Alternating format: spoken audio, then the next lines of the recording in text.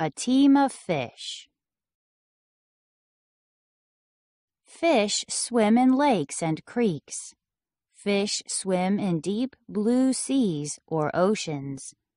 Let's dive into the water. Let's look at fish. Fish can swim alone. Fish can swim with a partner. Fish can swim in a bunch too. A bunch of fish is called a school.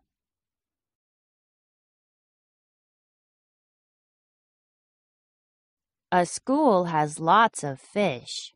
They are a team. The fish help each other. They look for food together. Fish eat lots of things. Some fish eat small animals. Some fish eat other fish. These catfish eat together for safety.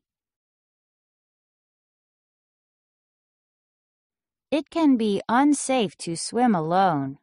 What is the chief reason? Danger. A fish can get snapped up, but a fish can hide in a school. Fish in a school have a neat trick. The fish swim close together.